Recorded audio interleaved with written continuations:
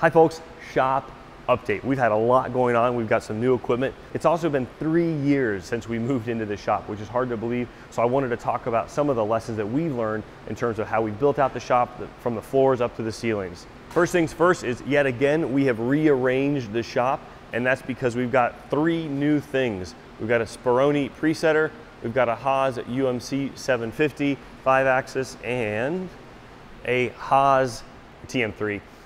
So why the TM3? Well, 2 reasons. Number one, for our training classes. We've had folks that want to come and they want to see either what a Tormach is like or what a Haas is like, and the TMs are a popular machine. So if you come to one of the training classes, you've now got the chance to take your pick of whether you want to learn how to run a Tormach or the BF2 or a TM. I also just wanted to see what they were like, what they were capable of. We've got a new sort of project and company coming around speeds and feeds and tooling, and I wanted to have that sort of spectrum. So we've got everything from a Tormach 440 up to now a UMC 750. If you're interested, shoot us an email, john@saundersmachineworks.com, to get on the sort of beta list or news list for that new project that's coming. Pretty excited about it. Speaking of that, we phased out our last, I think it's our last Tormach 1100 Series 3, replacing it with one of the 1100Ms. Just got to get the enclosure, oh yeah, it's inside of there. Just got to get the enclosure finished up for that. We'll upgrade it to an MX most likely when that happens. While we're over here, Johnny 5 is actually coming along really, really well. You can see the track drives. We've got the motor, the gearbox in there. There's a fair amount of hardware that's hidden at this point that you can't see.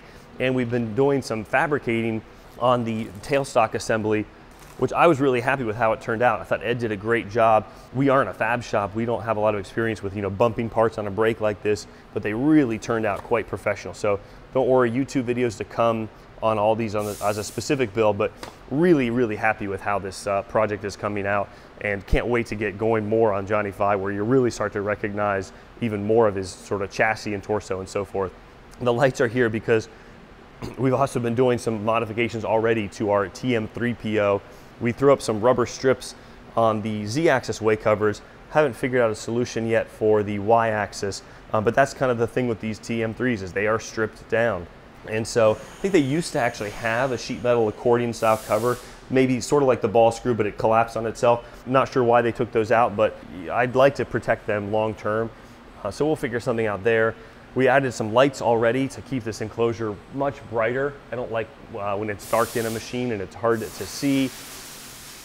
It's not just a TM3, it's going to be equipped with an HRT 210 4th axis. So this will be really good for some of the work we want to do on it, both for Saunders stuff, but then also for YouTube videos. And my thought is we need to kind of get going with these machines and get them installed and really learn them. But later this year, I want to think about adding a training class that'll either be like a 4th axis class and a 5th axis class. Maybe they'll be separate, but I want to sort of dive into that stuff within Fusion, showing definitely the 4th axis stuff, because that's really cool, but 5 axis even cooler. On that note, we've had our epoxy floors now for 3 years, and I just wanted to throw it out. I do not regret them for 1 second. They have held up incredibly well. It was well worth it, and the time to do that is when you, before you put all the machines in here. The one spot that's worn is probably right here in front of our VM3, which is where we're standing for multiple hours a day, but it's really just the chips that have worn off of it. You've still got some epoxy over the concrete itself. Also still really happy with our lights. In hindsight, they weren't that expensive. They're 5K 90 CRI LED lights that offer, like, I think it's 50-foot candles. Don't quote me on that.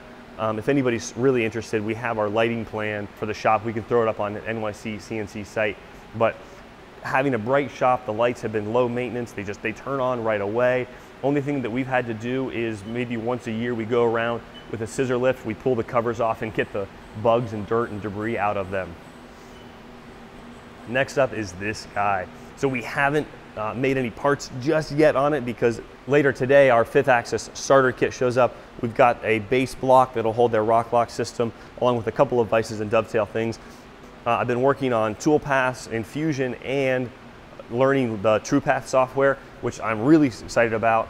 It's from that folks at Complete, but what that's going to let us do is you import your part, your stock, it comes with your tooling, your fixturing, and then it runs full simulation. It will give you the confidence to know you're not going to crash the machine. And what's funny is one of the first parts I want to make is a part for Johnny 5, and I programmed it with a swarf to do a backside deburring with an end mill, and sure enough, Complete showed me, it was really cool, that the B-axis, which is your platter here as it rotates this way, this sort of part right here would have pivoted up and would have hit the machine housing all the way up here. You just can't tell that unless you have simulation software. So again, what I like about that is I'm actually about to head out for a 2-week factory tour trip, which I'm really excited for over in Europe. And I want our guys here to be able to run this machine and have the confidence to know it's okay, you're not gonna crash, or how close are you gonna get to places. So that's really cool. Last up is the Presetter. I've had my eye on one of these for over a year. It's amazing. The classic use of it is you'll take a tool, like an end mill like this guy, and you would put it in here, lock it down, and you can jog this over. You can kind of see in the background that screen. See here, go up. There we go. It's actually a fairly complicated system, or there's a lot of capability to it.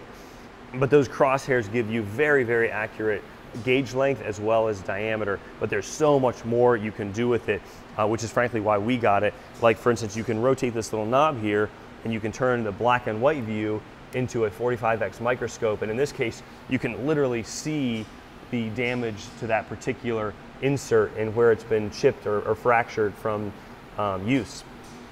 So you can do other things like just clicking this button right here immediately picks up your corner radius of your insert. That's amazing. Or for ball or bullnose end mills, if you have a mill drill, one of those 90-degree sort of chamfer tools, and you break the tip off, to date we couldn't use it anymore because when you set the height of that tool, the tip is missing, which means you don't have a way of showing the proper length and thus correctly calculating how to run a chamfer. You could try to hack it, but it'd be very difficult. This lets you put that tool in there, use one of the macros, and it finds the theoretical center point that doesn't really exist, and it gives you that correct length. So I am super excited for that. We're using it for the Cat 40 tools, but then we also have a hydraulic holder that's 3/4 inch that'll let us drop in Tormach TTS tools, and the folks that were here when they installed it actually set that up as another adapter, so we can actually even get the correct sort of tool length for the Tormach system as well. So that's what a lot of people use these for, is you can set up a whole bunch of tools offline. You don't need a tool setter in your machine, and when you set the tools up, you can save them, creates a list, and then you can actually just click post, and it will post a program to your machine. You hit cycle start, and it will update all of the tool values for the tools that you set up. So that's really cool. We might do that, but for me, this is a lot more to do with measuring total indicated reading on run out. I'm looking at edge wear, tool quality, really getting scientific about that, which ties back to the new company we're starting around tooling and speeds and feeds. So we've been playing with this thing a bunch. The capabilities are just absolutely amazing. Another video we've got planned in the works. Wanted to understand more about vise torque and holding power and clamping pressure. And I'd seen one of these load cells in Orange Vise YouTube videos, which are awesome YouTube videos. So I reached out to Eric at Orange Vise and told him about what we were trying to do, and he was willing to let us borrow his load cell. So sorry it's a little messy here, but what we've been doing is looking at torque values on the vise screw, clamping pressure, holding values, and then we're gonna start measuring deflection, looking at what sort of work holding looks like with traditional 6-inch machinist vices, with different pressures, with different spans and thicknesses of stock, different cutting styles and so forth, to try to break down some of the mystery behind that. And lastly, I'll wrap up with my desk. This has been one of the most awesome improvements that I've made to the shop, period. I found this rolling desk on Uline. When the feet aren't locked, I can easily roll it around so I can move my desk wherever I want it. So I stay out here most of the time, but if I need to go into a quiet spot to do video voiceovers, it's easy to do. I wanted to be able to move it without powering my computer down. So I just put on one of the Amazon UPCs or battery backup things. So literally, I just unplug one cable and I can wheel the desk everywhere without losing internet, without my computer having to be shut down. And I intentionally bought a smaller desk because I found that the bigger desk is just a way to accumulate stuff and junk. I've got all my cables wired up, phone charger, USB, SD cards, all that. So it's really one plug ready to go. The nice arm mount that keeps my monitor up in the air.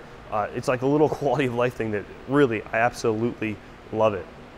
Last little thing is We're still figuring out and working on our inventory management, cutting tools, consumables, supplies. I'm continuing to spend time. I really like the potential of this system, sort of the digital smart supply type of thing. So more to come on that. I want to get it integrated. We want to put all of our, truly commonly used tools that we care about inventory levels on. We want to keep them in there so it's a smart system that can get tied to jobs, order quantities, automatically send POs, and also just give us an ability to pull up an iPad and say, type in Shearhog or type in Renishaw or Heimer, and it tells you where we keep that product.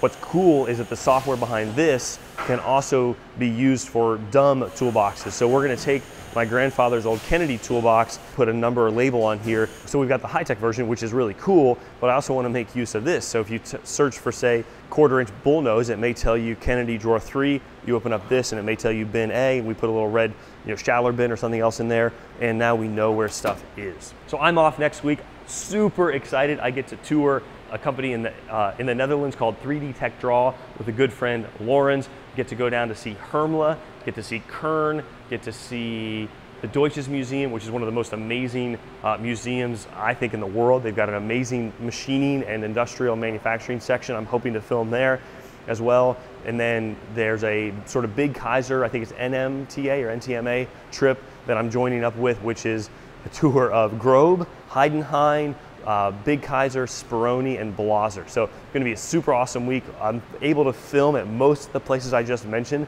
as well as throw stuff up on Instagram throughout the trip. So hope you guys enjoyed. Take care. See you soon.